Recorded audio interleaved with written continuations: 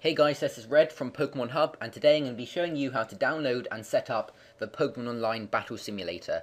This can be got really easily by you have to enter this in your address bar, PokemonOnline.eu/download.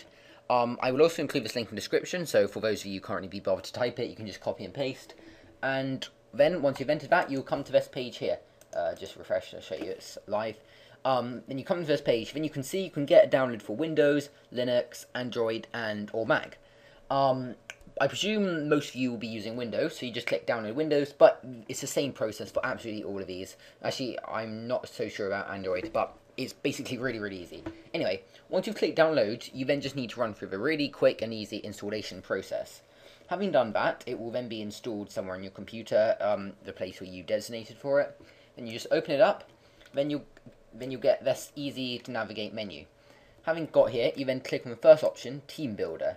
This is where you can first create your Pokemon party and your actual trainer information.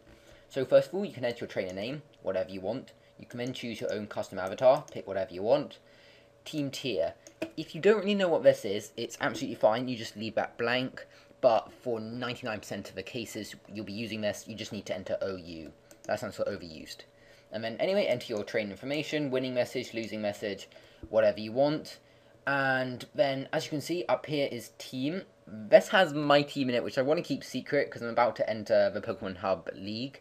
So I don't want to expose that yet, so I'm not going to show you guys that quite yet. Then there's a box, so where you can store your Pokemon, just like in the game. And then there's the Pokedex.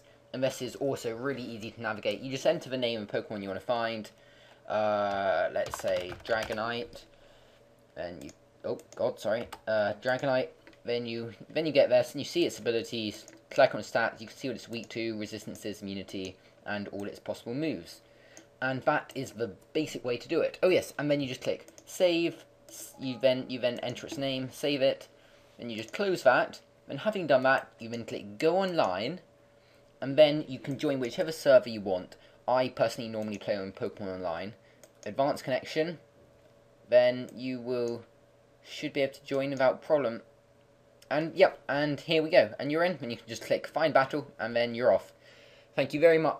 Thank you very much for watching this short tutorial on how to set up your Pokemon Online and get up and running. And if you enjoyed it, please leave a like. If you really enjoyed it, come and check out www.pokemonhub.com. Thanks for watching, guys. Bye.